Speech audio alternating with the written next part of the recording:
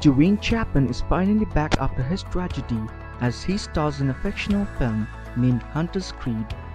The first trailer of Duane "Dog" Chapman's new movie has been released. The movie is all about a man who has a reunion with his old friends following the passing of his wife. The group of friends make a hunting show in the woods that they had always dreamt of having. As a part of the thriller, they sense a dark presence and come face to face with death. In the past week, this was the second big entertainment announcement involving Duane. The Dog the Bounty Hunter star revealed this previous week that he has a new show named Dog's Dirty Dozen.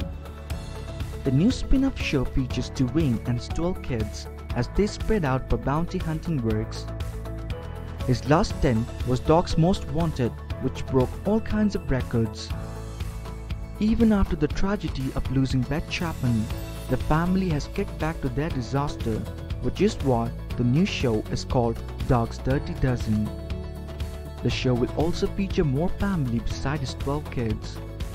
He has 2 grandchildren who are already in their 20s and they are ready for bounty hunting, so Duane intends to bring them along on the show. However, the production of the show has been stopped due to the global pandemic of coronavirus, but the reality star is confident about filming as soon as possible.